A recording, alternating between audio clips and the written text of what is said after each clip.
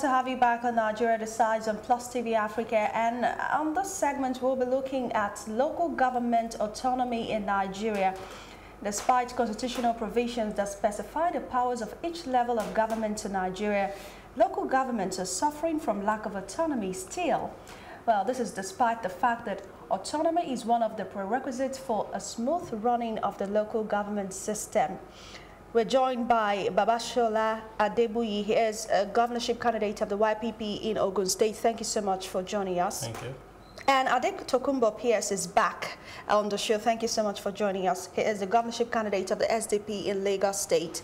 Now, gentlemen, we know that there's been a lot of wrangling, controversy, and people talking about the need for us to have an autonomous local government system in Nigeria. But that doesn't mean that some people haven't said that it is not right to do that, even though the Constitution provides for us to have an autonomous local government administration. And let's start with you, Pearse. How would you react to that? On what side are you?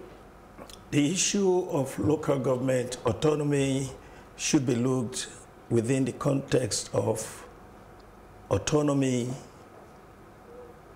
devolution of powers, all the way from the federal to the states to the local government. This is the essence of the argument for restructuring of the system in this country. Without those autonomies for the state as well as for the local government, empowerment of the states and the local government, we do not have a truly federal system. And therefore, things will not work accordingly. If we had autonomy for the states, devolution of powers, decentralization, it should all go all the way to the local government. By the way, by the Constitution, the local government should also make laws, its own laws. Bylaws. And once it has those laws, and it should also be able to implement those laws, enforce those laws. This is what we mean by decentralization and empowerment of the various categories, levels of government. So therefore, I agree totally. Without an independent, autonomous local government, government will not reach the people, and the people will be shortchanged, and development will be thwarted in its infancy. That's the problem we're having now. Let's have a view as well, Babasola. Based on the local government autonomy, if you are to be sincere with ourselves, that it is not well spelled in the Constitution.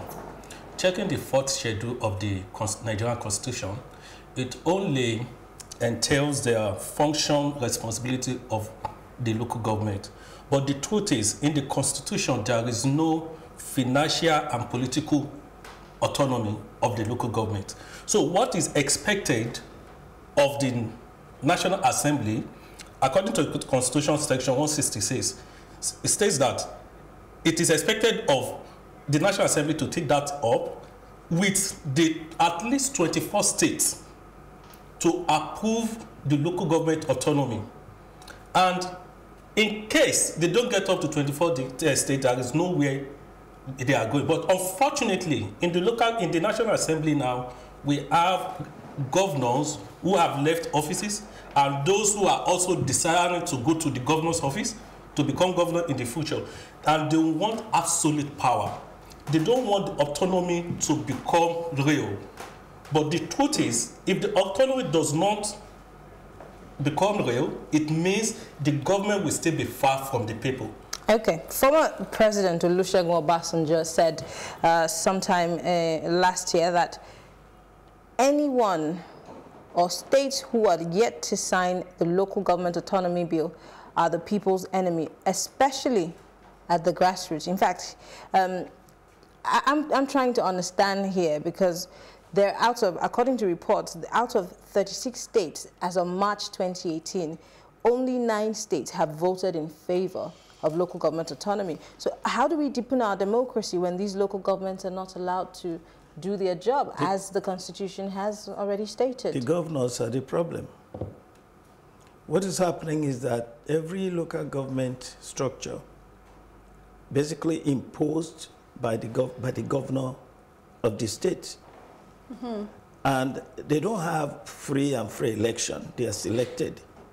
and they are made local government chairman and all the way to the councillors. And that's where the problem is.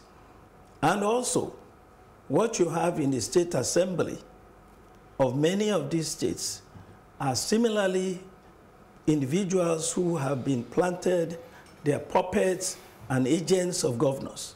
So if the governor doesn't want you to vote for the autonomy of the local government, then you do not vote. Because what happens now is that the federation account comes to the state. It's supposed to, if it comes to your account, you're supposed to immediately send the portion of the local government to the local government.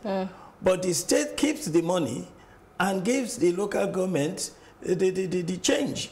And therefore, there's nothing happening at the grassroots level. The people are being shortchanged because governors, just as they take security votes, Lagos State is something like 17.6 billion naira a year security vote. Delta State is 24 billion. And this is an atrocious situation. It is disgraceful. If I am governor, if the governors forum does not vote to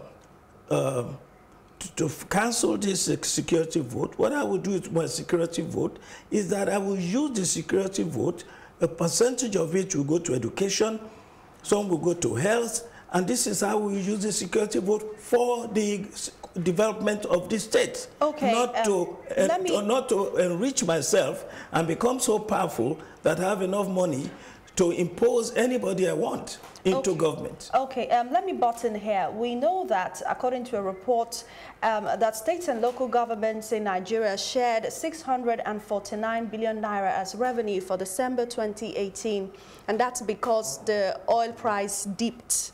If it was more, they would have shared more. But we know the problems we have. Government is hardly present in most areas of Nigeria at the local level. So we're looking for solutions. How do we begin to rescue the local government system in Nigeria?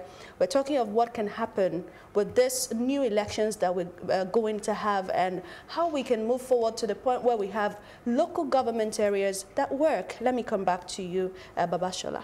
Yeah, presently, according to the Constitution, we have the state and local government joint account. You know, that of state is not separated from the local government. And that's one of the reasons why the governors decide what to go to what local government.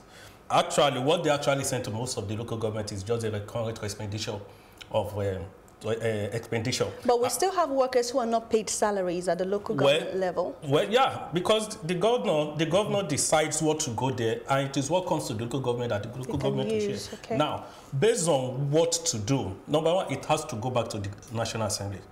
They have to do something about that section in the Constitution. I think during the tenure administration of President Goodluck Jonathan, there was a bill that was being sponsored to spell out the financial and the political power of the local government. I don't know if it was eventually signed into law. If we have such a thing and there is a separation between the state, in other words, there is a direct allocation for the federal government going to the local government account and not to the state, I believe there will be an independence. But then we don't even have proper local government administration in some states. Don't you think that it starts with actually having elections, local government elections in most states across Nigeria? Well, it's because we don't have the autonomy. That's the political power. The local governments don't have the autonomy, and as a result, the governors decide who become the chairman, the governors decide who become the councillors, and at the end of the day, they all dance to the tune of the governors. Either I like it or not, they dance to the tune of it is what the governor tells them that they will definitely do. So we need to, first of all, go back to the law, to the institution, and do some amendment. Okay. Now, we have Nolge, and a couple of them have been lamenting over the years that they could not perform their statutory functions because they've been incapacitated financially by the state government. Isn't this an infringement of some sorts on the rights of these local governments? Because government needs to get to those who need government the most, and those people do not live in the cities, they live in the rural areas.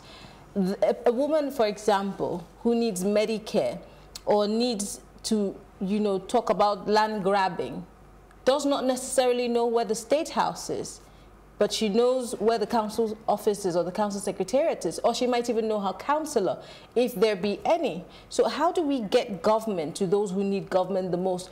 Do we, the people, have a role to play in insisting for this to be done? Mr. Pearse. I think the point that my colleague here is making is so valid. You cannot change anything unless it's legal, unless you change the law. This is why we've been asking for Social Democratic Party has always been campaigning for restructuring of this country. Restructuring simply means true federalism, the evolution of powers from the federal to the states to the local government has to be made into law. As it is now, one of the reasons why you cannot have a really independent and transparent democratic election at the state level is because you have local independent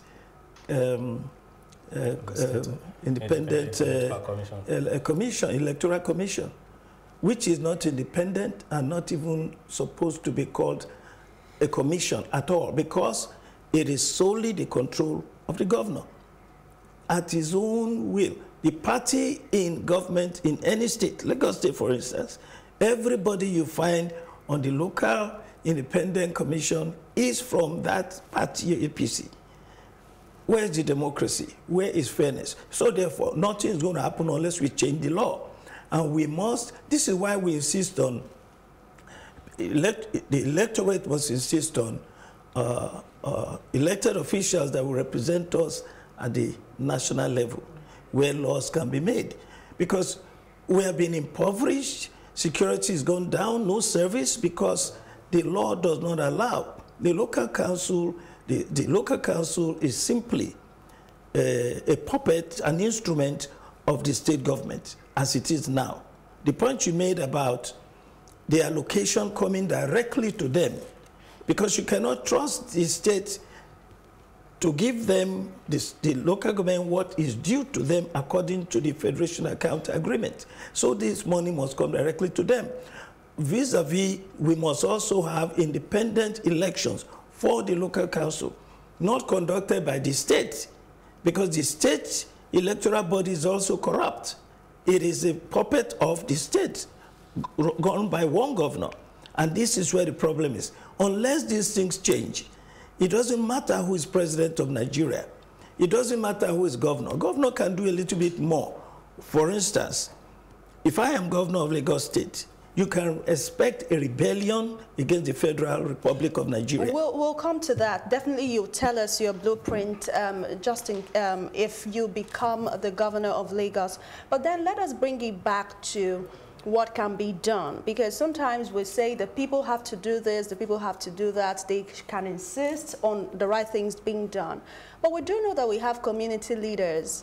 There are organizations and groups that can come together that already have existing organizations that can converge and engage with the government to insist that we have government at the local level. Why aren't we seeing engagements that can birth proper local government councils? What is happening to the Council of Traditional Rulers and other groups like that? They have all been bought.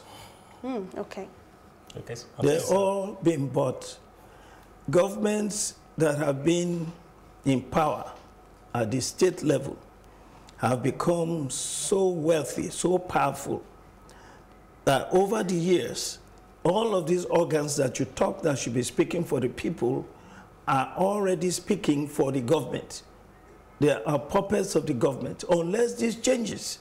You know, when a party has been in power for so long, it becomes absolutely corrupt. This is what we are getting now.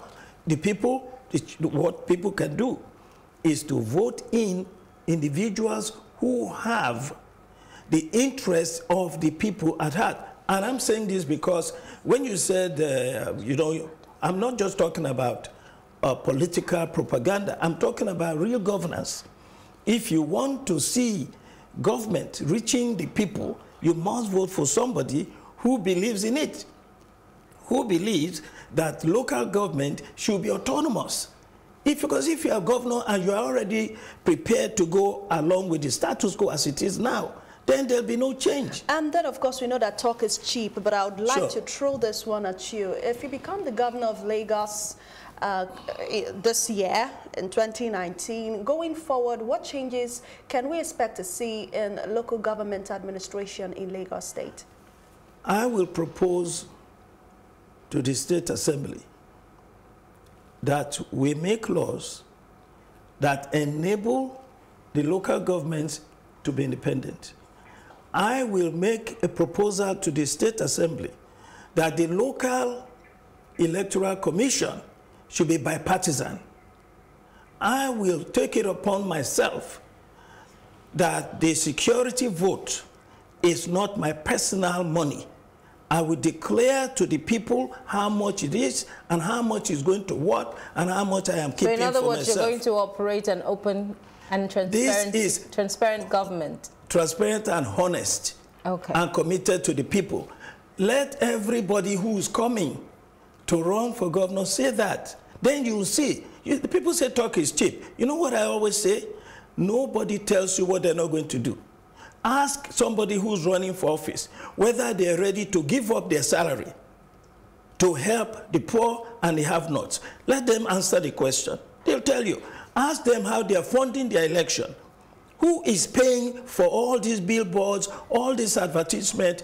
If you are being paid for now, then certainly the man who pays the piper calls the tune. You are going to be a puppet of the man who is financing you. This is what you must know. Look, this thing is no rocket science. Find out what is going on now before you become governor. Okay, in essence, you're saying that you're self-sponsored and there are no influences in your campaign. No influences, nobody financing, no godfathers, nobody calling the tune, no godfather, and we are struggling. But if the people decide to vote for somebody that can truly represent them, then it's their choice. Okay, and let's go now to Ogun State. We, of course, have the governorship candidate of the YPP here with us, Babasola Adegbuyi. Tell us, what's your blueprint to change the narrative in the local government administration system in Ogun if you become the governor? Well, when I become the governor, the first thing to do is to carry out orientation.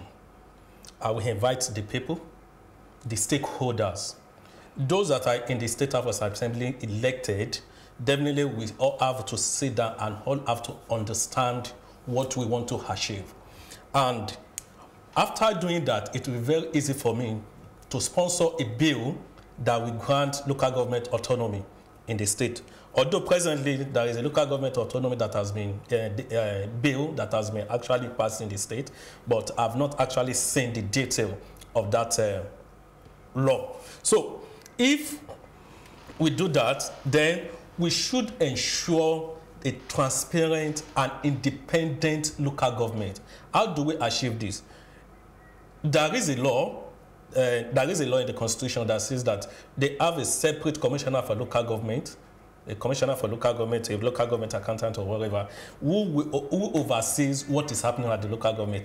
Let everybody take up his responsibility. You as a governor, I have to take up my responsibility to ensure the right people or the people that has been assigned a duty actually gives a report of what is going on in the local government or at all sectors. But some states already have ministries of local governments that are headed by commissioners.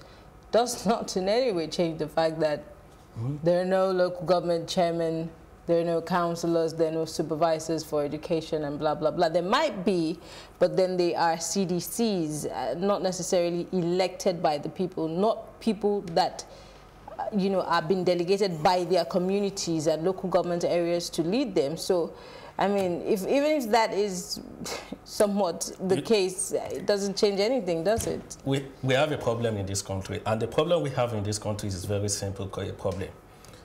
We know how to assign responsibility. We don't call for accountability. We send people out, go and do the work, and that is the end. We don't ask them how they're able to do the work, how they're able to carry out the work, and they report from that particular task given to them.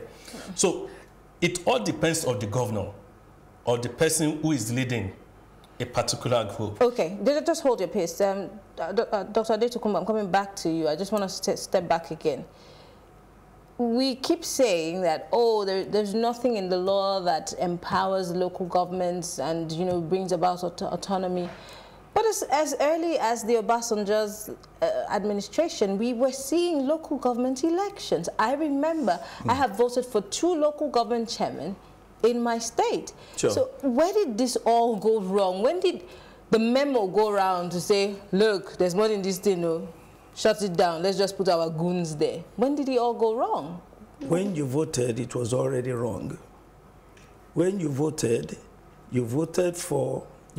in an election that was already tainted, because the governor, the local independent commission, carried out that election, and they always make sure that their people get in office. In fact, there have been many times when the PDP boycotted the election totally. I want to disagree with you. That might not necessarily be the same for every state, because I know states that make a deliberate effort to put their person. They want, whoever they want is who will be there. There have been times when somebody was being imposed on them at the primary level, and those people were kicked out. So I don't think that's ditto for, I don't think that's general. Look, that's just a response to a problem. That is people fighting for justice in spite of the difficulty. The system does not allow for free and fair election at the local government level. If consider this, in any state of this federation, if the local independent commission is being controlled by the state governor, therefore, it is difficult. Look, what happens in the US is what similar that we must copy here, which is even INEC, the board, is made up of 2 people from PDP, 2 from SDP, 2 from APC. The key parties are all represented so that you fight it out there. So nobody's just going to dictate. What we have now is a president appointing the chairman of INEC at the national level. Who is he accountable to? So we keep talking about all this until these things change. There cannot be any fairness. And at the local level, state level, this is what happens.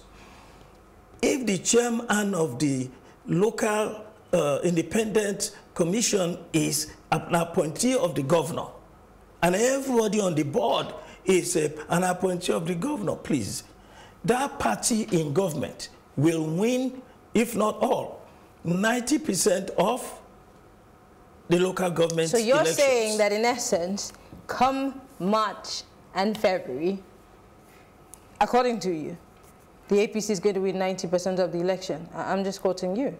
Is that what you mean? Because Mr. President appointed the INEC chairman.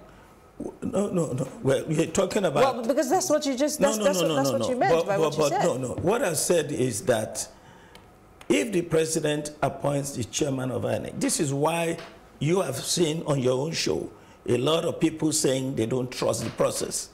That's the point we're making. And that's the same thing that happens at the state level. You cannot trust the process. It's even more crude at the state level because we are looking at a state that is totally managed by a party. In every local government you go, out of 80 to 90% of the assembly is one political party.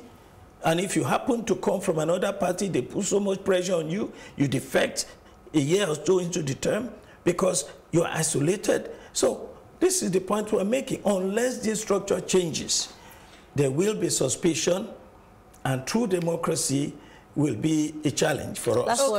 In response to your question, when we had the election in 1999, the INEC actually conducted the state, national, and the local governments.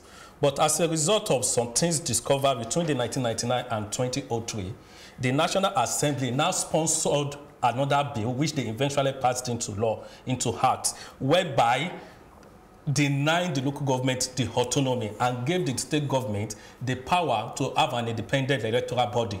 So that was the beginning of the problem we are talking about today. So what we have to do now is to go back to what it was in 1999, whereby each of the three-tier government has the power, has the autonomy to rule, has the autonomy to carry out their responsibility without depending on the state or the federal government. Okay, thank you so much. It's been so great talking with you both on this very important issue. We hope that going forward after the elections that we'll have a better local government administration in Nigeria across the board. We've been speaking to Babasola Adegbuyi. He is the governorship candidate of the YPP in Ogun State. Thank you so much for joining us. We've also had Adetokunbo Pearse. He is the governorship candidate, SDP Lagos. We wish you well in your aspiration. Don't forget to share with us your thoughts on any of our social media pages, on Facebook and on Twitter at +TV Africa. Well, that is all on Nigeria Decides tonight. It's been great, you know, been an interesting talking about all these interesting issues. Yes, of course, and I'm sure that you who's watching, you have learned a lot. And of course, as much as we want to inform and educate you, we also try to bring some entertainment. I hope we did entertain. We hope so. Well, join us again on Monday for more interesting discussions on Nigeria Decide. I am Mary Okon. And I am Aronu. Have a great evening.